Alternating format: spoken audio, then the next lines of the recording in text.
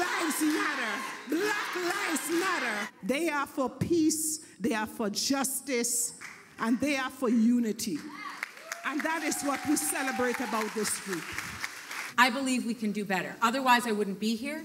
Wondering why you're piggybacking on Kathleen Wynne's community meeting when we have asked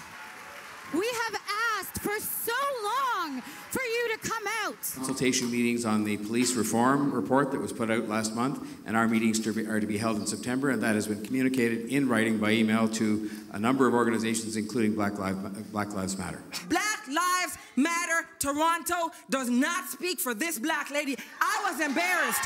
You guys were bullies. Premier Wynne, you can see we have a problem already.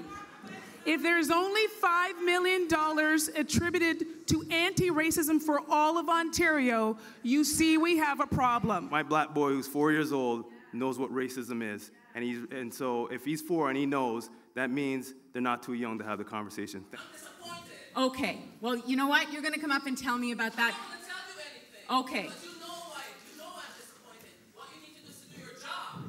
Okay. Absolutely. Okay.